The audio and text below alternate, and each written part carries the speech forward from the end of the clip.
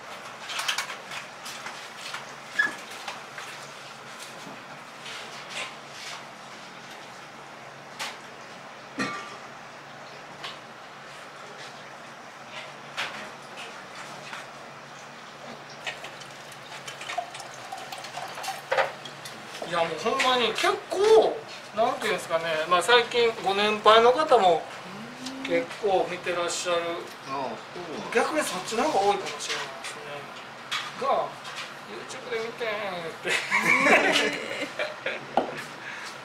て行きたいな思っててって来たら南京とそら豆ですね。南京とそら豆とで揚げ梅1枚ずつ持って上からウニと醤油のあんかけてます。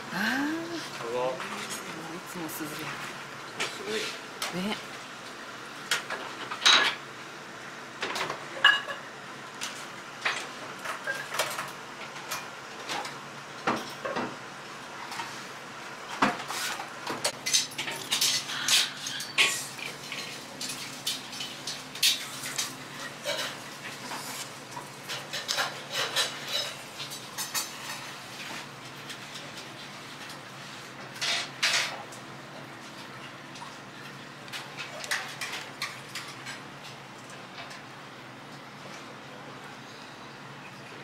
すごい。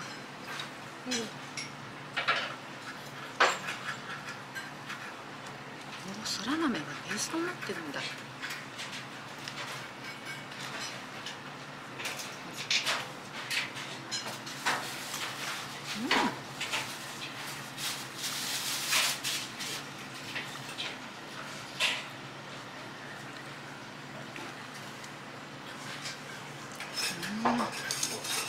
ウニ甘いね。これがそら豆。も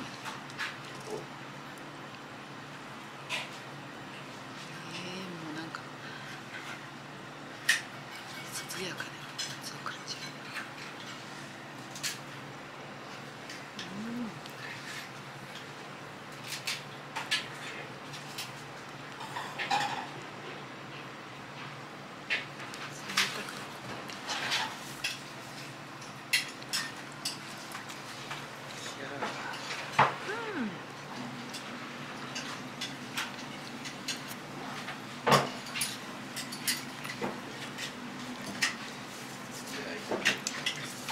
かぼちゃ。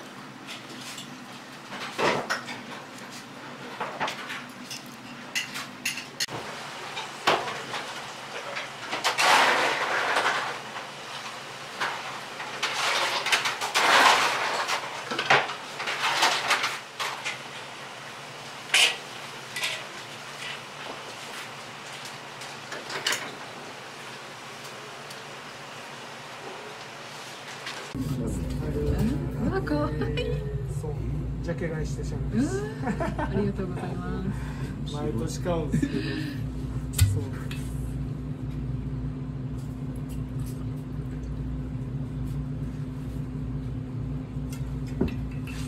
日本酒の蔵元さんもいろいろね。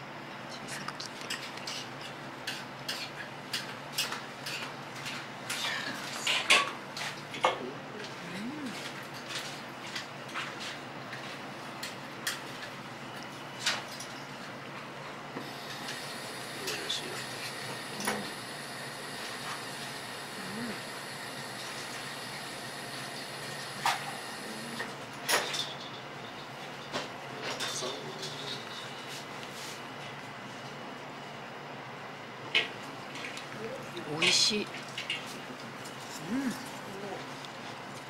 美味しい。全然臭みないんです。臭みってねなんかすごいね。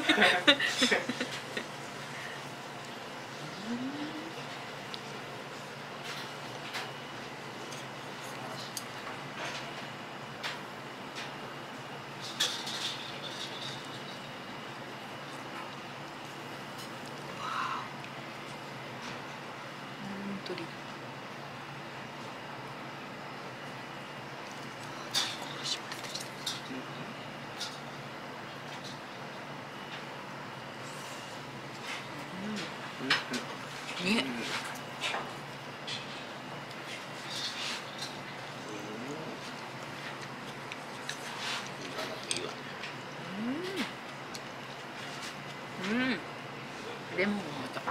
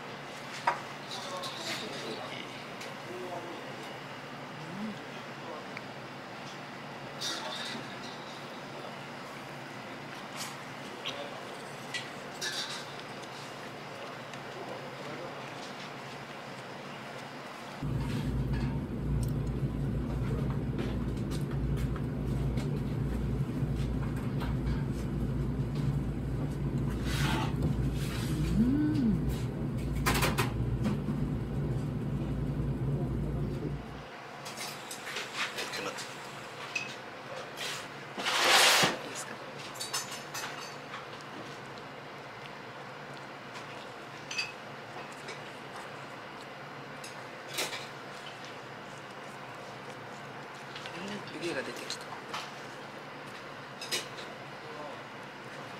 鳥以外ないね。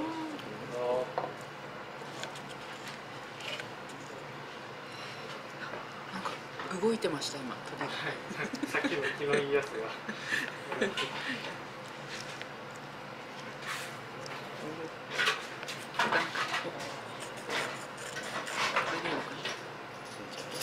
おおすごい湯気。これは熱々だ。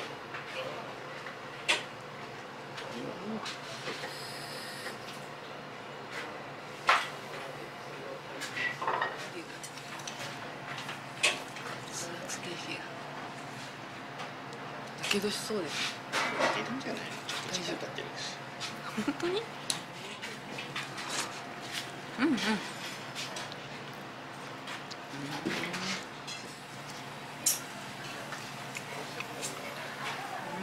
一口でいかなかった。ちょっともったいなくていけなかったけど。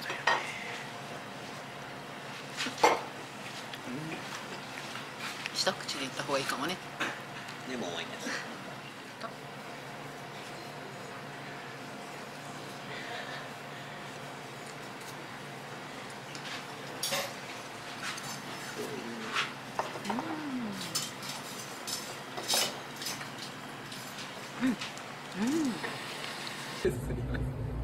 うわ舞鶴の鳥がめっちゃ元気っす。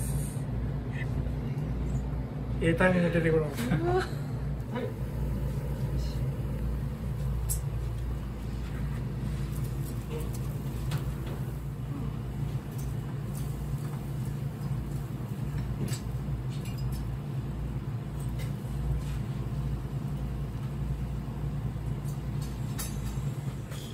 動かないから、これをちょっと今過ぎちゃうかもしれない。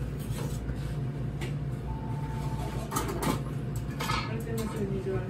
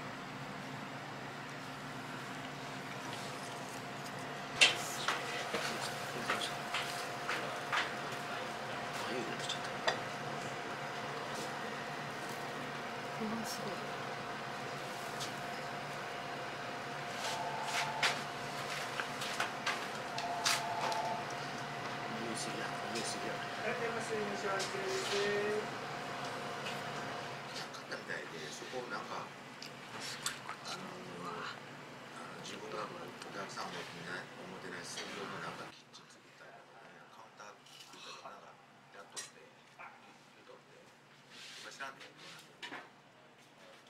長いことお会いされてる。俺もコロナ前やね。仕事の関係も全然変わるんじゃない。あ、そうそう。こういう名前。うん、カニ味噌とあえて食べてみた。うん。あんな足だからね。お待たせ。宮城様。はい。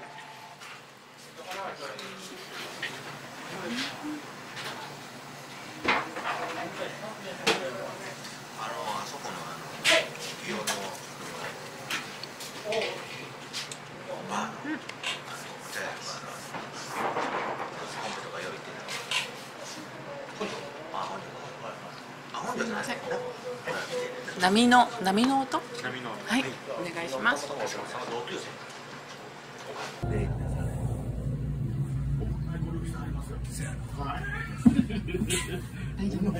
ございます。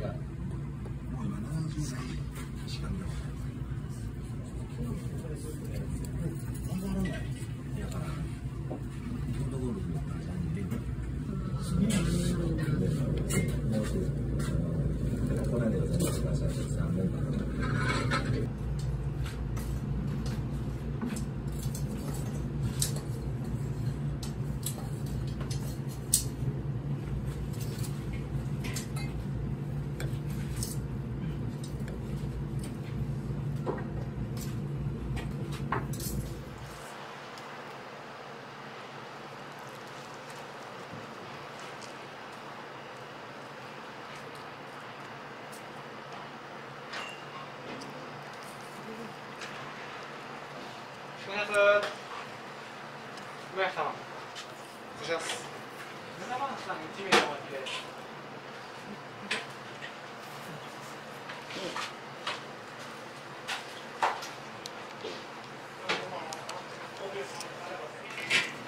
こちらどうぞ。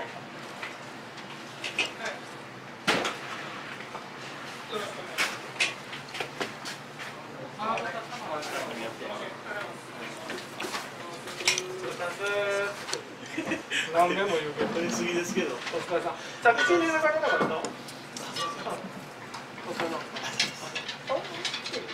う一人の先生の仕事に来てたけど。3人で出られる。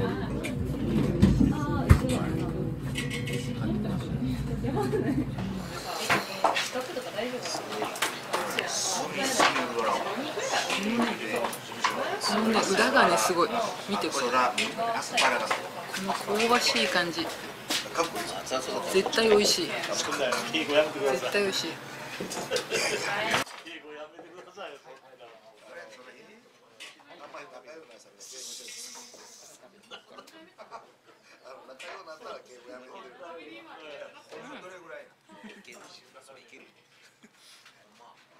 いけると感じです。かしこまった敬語使うの聞いたことない。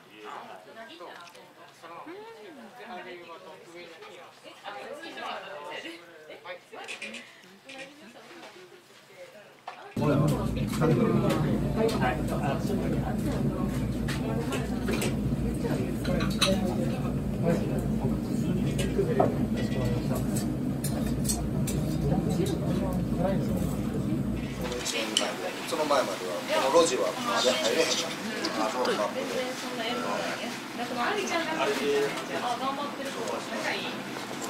そこにお金です。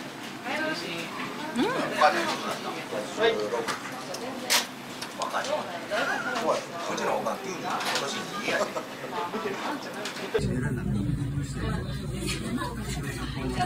大丈夫です。お願いします。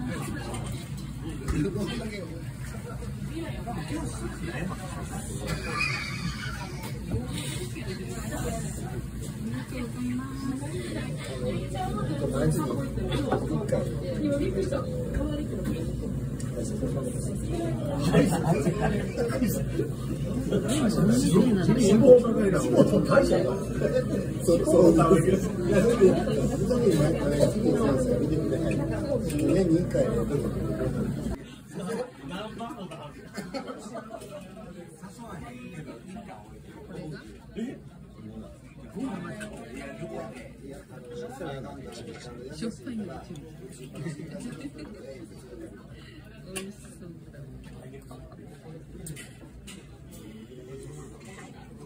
電車の中でですね、もう着いたから覚えてない。覚えてるのは今のその6万事件のことしか記憶が心当たりまして、いやあの時みんな飯食んでこれってあり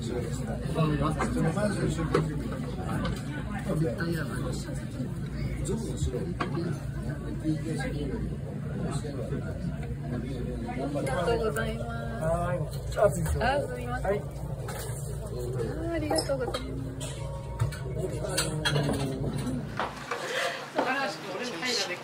このね、ガスミがちょっと溶けた感じがまたいいんだよね。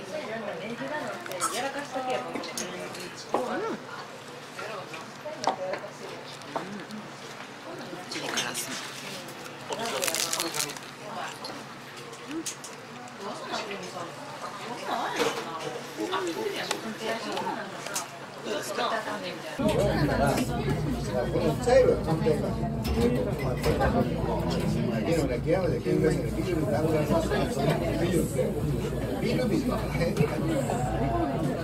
ございます。いやめちゃくちゃあったわ。いやもうそんなもう会社からしたら。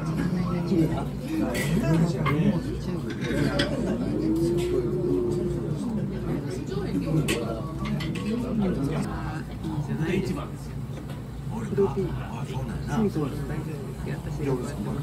2番でしょ。2番やろ。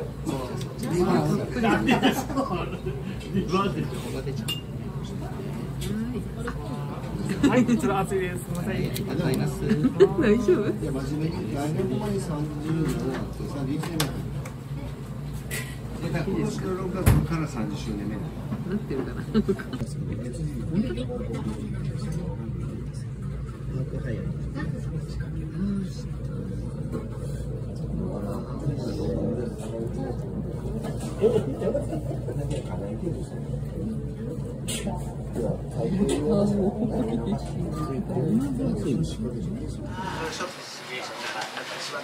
っちゃ美味しそう。なってるよ。合わないんですよ。なんで10年から合わなくて話になってめっちゃ美味しい。リアルに朝方でめちゃめちゃ美味しい。これ何これ。ちょっと信じられない。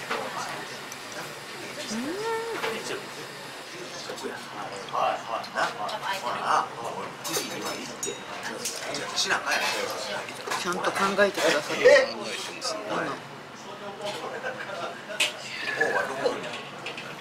お箸ありがとうございます。必要でした。めちゃめちゃ美味しい。これ前おもたせでいただいたんですけど、やっぱり出来たてちょっと段違い。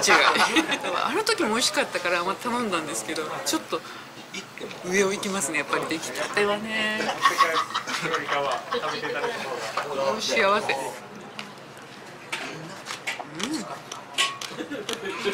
なかなかの我慢。